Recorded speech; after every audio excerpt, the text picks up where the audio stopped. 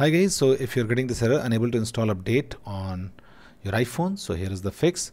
So the very first fix is what you have to do, you have to just go to settings, okay, and once you go to settings, what you have to do, you have to just go to general, tap on general, and now tap on iPhone storage, and make sure that you have at least 5 GB of data left.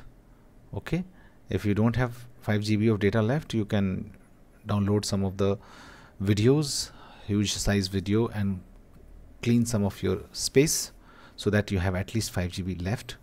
Okay, the second thing is what you can do, you can just locate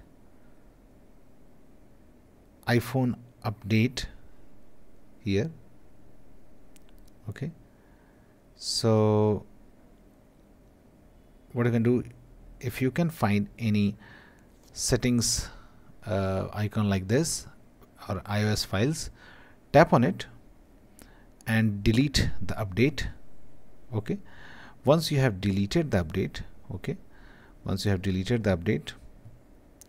just go back and try downloading the update again by going to settings, general, software update, and try downloading and updating the update again.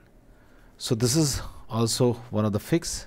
Just tap on download and install again, and your update will start again.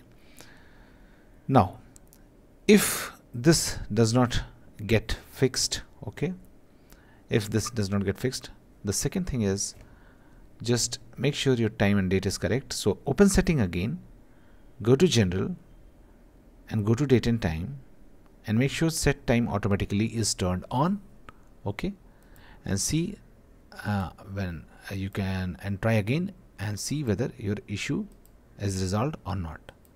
Now if this also does not work, let's move to the third method, that is going to the setting again, tapping in your name, your Apple ID, and then sign out from your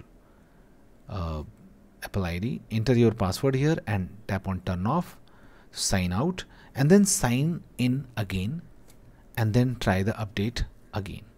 Okay, so this is the fix. Now also make sure that you have a stable internet connection.